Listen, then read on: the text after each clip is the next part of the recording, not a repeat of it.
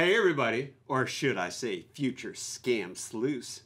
Today we're diving into the nitty-gritty of how to use the scam classifier model. If you've ever felt lost in a jungle of scam identification, this model is your trusty machete to cut your way through. Well, let's go ahead and start cutting through the confusion and get this party started. The scam classifier model, it is actually designed to help differentiate and classify scams and attempted scams, well, through a series of questions. Think of it as like your choose your own adventure book for scam detection. I used to love those types of books. Well, you ready for this? Because here we go. Step 1, definition of a scam. Well, in step 1, what we're doing is we're going to ask and answer the question, does the incident meet the definition of a scam? This means there had to be deception or manipulation intended to achieve financial gain. If yes, well, you've taken your first step in the world of scam classification. If no, well, it might be time to look somewhere else for the culprit because you're done. It's not there if we don't go on to the next step. But if we say yes, then we're going to say yes this time. We go to step 2. What happened? See, step 2, this is the question. What action resulted from the scam?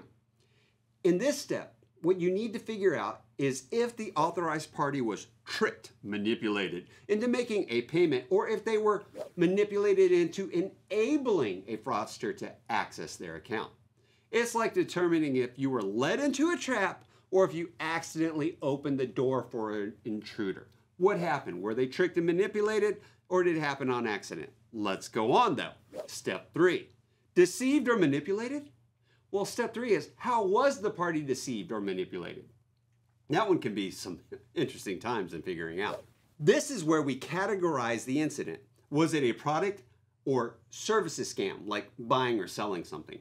Or was it a relationship and trust scam, where someone posed as maybe a business or an organization, a vendor or an agency, or another trusted party? There's a lot of them out there. If it doesn't fit these categories, you might need the fraud classifier model to dig a little deeper. So there's always another resource. But let's keep going. Step 4, classify the type of scam. Yeah, that's right. In step 4, we're going to classify the type based on the type of deception.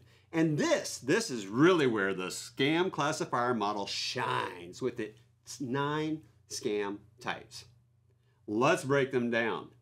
Merchandise scam. Think of this as the online shopping nightmare where you paid for an item that never arrived. Yeah, nobody likes that one. Investment scam. Promises of high returns that turn out to be nothing but hot air. Property sale or rental scam. You were deceived in paying for a property that doesn't exist or isn't for rent or sell. I knew I shouldn't have got that beachfront property in Arizona. Romance impostor scam. Love isn't just blind. Sometimes it's costly when a fraudster poses as a romantic partner. But I thought she loved me and needed the money to come see me. Oh, it's a sad one. It really is. Government impostor scam. When someone pretends to be from the government to get your money. I'm with the IRS and I'm here to collect now or you're going to go to jail. That's a really scary one. Bank impostor scam.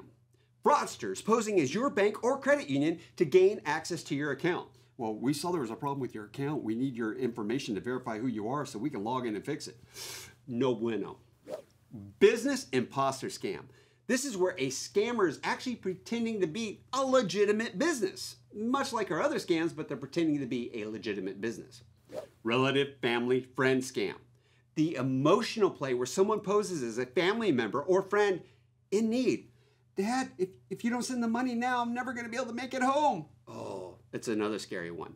But then there's number 9, the other trusted party scam. It's really the catch-all for any other trusted being the key word, entity being impersonated. Well, there you have it. With these steps, you can navigate the scam classifier model like a pro. It is like having a detailed map, a detailed guide for you to go through the treacherous terrain of scam detection, ensuring you don't miss any of the critical details. So, the next time you encounter a potential scam, remember these steps. Use the scam classifier model, please.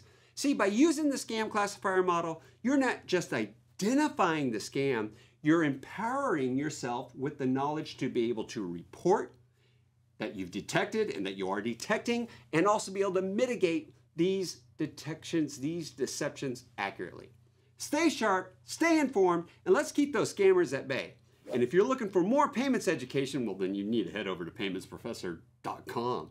But for now, hit that subscribe button, and until next time, class dismissed.